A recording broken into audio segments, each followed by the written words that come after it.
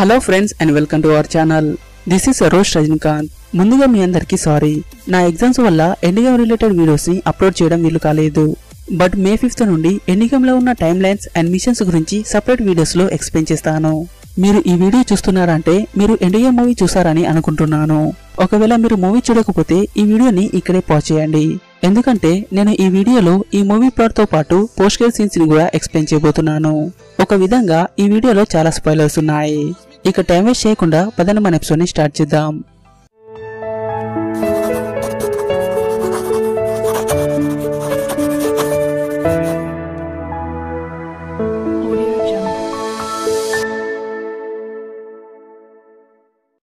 Final గా మనం ఎదురు చూస్తున్న మూవీ రిలీజ్ అయింది. ఈ మూవీ ఇండియాలో రిలీజ్ కాకముందే చైనా, ఇజ్రాయెల్ లాంటి కంట్రీస్ లో రిలీజ్ అయింది. ఆ తర్వాత నుండి చాలా స్పాయిలర్స్ ఇంటర్నెట్ లో లీక్ అయ్యాయి. అయినా కూడా ఎండ్గేమ్ మూవీ ఇండియాలో 2 రోజుల్లోనే 100 కోట్లు సంపాదించింది. దీన్ని బట్టి మనం అర్థం చేసుకోవచ్చు ఎండ్గేమ్ మూవీ ఏ విధంగా కలెక్షన్ చేస్తుందనేది. ఇప్పుడు ఈ మూవీ ఎలా ఉందో డిస్కస్ చేద్దాం. ఒక మాటల్లో చెప్పాలంటే ఇది మైండ్ బ్లోయింగ్ మూవీ. ఇది సూపర్ హీరోస్ మూవీస్ లోనే బెస్ట్ ఎమోషనల్ మూవీ అని కూడా చెప్పొచ్చు. ఈ మూవీలో ఒక సూపర్ హీరో ఫ్యాన్ కి కావలసిన action, drama, comedy and heart breaking moments చాలా ఉన్నాయి. క్లైమాక్స్ సీన్ మాత్రం ఈ మూవీకి హైలైట్ అని చెప్పొచ్చు. ఆ సీన్ లో మాత్రం నా కళ్ళల్లో నీళ్లు తిరిగాయి. రూసో బ్రదర్స్ ఈ మూవీని చాలా బాగా డైరెక్ట్ చేశారు, కానీ రూసోస్ ఒక తప్పు కూడా చేశారు. ఎందుకంటే కెప్టెన్ మార్వెల్ ని పవర్ఫుల్ గా చూపించడానికి హల్క్ అండ్ థార్ లాంటి క్యారెక్టర్స్ ని చాలా వీక్ గా చూపించారు. యాక్చువల్లీ థార్ ని అయితే చాలా వీక్ గా చూపించారు. ఈ 2 క్యారెక్టర్స్ కి కాస్త అన్యాయం జరిగినా ఓవరాల్ గా మూవీ మాత్రం చాలా బాగుంది. రూసో బ్రదర్స్ ఈ మూవీలో ఆడియన్స్ కి కావలసిన ఇన్ఫినిటీ సాగాకి పర్ఫెక్ట్ ఎండింగ్ ఇచ్చారు. ఈ మూవీ స్టోరీ గురించి చెప్పాలంటే మ్యాటైటన్ థానోస్ తను చేసిన స్నాప్ ని అండూ చేయడానికి ఎవెంజర్స్ ట్రై చేస్తూ ఉంటారు. కానీ థానోస్ ఇన్ఫినిటీ జెమ్స్ పవర్ ని యూజ్ చేసి వాటిని డిస్ట్రాయ్ చేశాడు. ఆ తర్వాత ఎవెంజర్స్ టైం ట్రావెల్ చేసి గతంలోకి వెళ్లి ఆ జెమ్స్ ని ఎలా కలెక్ట్ చేశారో, థానోస్ ని ఎలా ఓడించారో, డాక్టర్ స్ట్రేంజ్ చెప్పిన ఆ 1 పాసిబిలిటీ ఏంటనేది తెలుసుకోవడానికి ఈ మూవీని తప్పకుండా చూడండి. అలాగే ఈ మూవీలో యాక్టర్స్ పర్ఫార్మెన్స్ గురించి చెప్పాలంటే ఇది మాత్రం చాలా కష్టం, ఎందుకంటే ప్రతి ఒక్కరు వాళ్ళ క్యారెక్టర్స్ కి 100% జస్టిస్ చేశారు. ఈ మూవీ రేటింగ్స్ గురించి చెప్పాలంటే rotten tomatoes 96%, common sense media 5/5, IMDb 9.1, నా రేటింగ్ చెప్పాలంటే 9.5. అలాగే మీరు ఈ మూవీకి ఎంత రేటింగ్ ఇస్తారనేది కమెంట్స్ లో నాకు తెలియజేయండి. ఇప్పుడు మనం ఈ movie mid credit scene and post credit scenes గురించి డిస్కస్ చేద్దాం.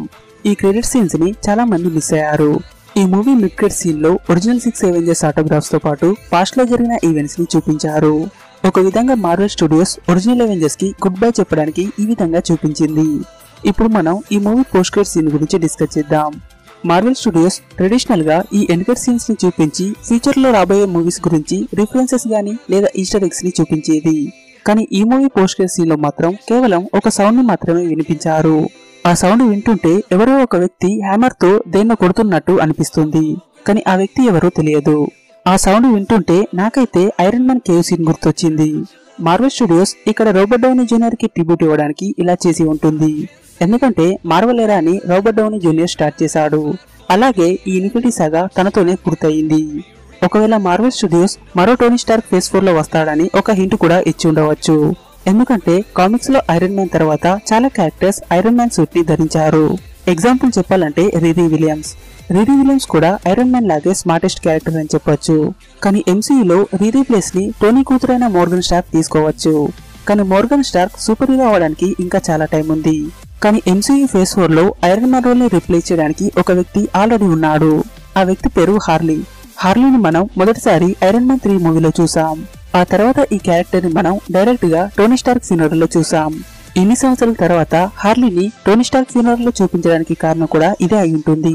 దీని గురించి మీరేమనుకుంటున్నారో కమెంట్స్ లో నాకు తెలియజేయండి. వెల్ గైస్, ఇక్కడితో ఈ వీడియోని ముగిస్తున్నాను. నేను మళ్ళీ మే 5th నుండి రెగ్యులర్ గా వీడియోస్ అప్లోడ్ చేస్తాను. మీరు ఎండ్గేమ్ గురించి చాలా క్వశ్చన్స్ కమ్యూనిటీ ట్యాబ్ లో అడిగారు. నేను వాటి గురించి ఒక సెపరేట్ వీడియోని అప్లోడ్ చేస్తాను. మీకు ఈ వీడియో నచ్చితే ఈ వీడియోని లైక్ చేయండి. అలాగే మీరు మా ఛానల్ ని సబ్స్క్రైబ్ చేయకపోతే వెంటనే సబ్స్క్రైబ్ చేసుకోండి. న్యూ అప్డేట్స్ కోసం మా ఫేస్బుక్ పేజ్ ని ఫాలో అవ్వండి. Thanks for watching. Signing off Rajinikanth.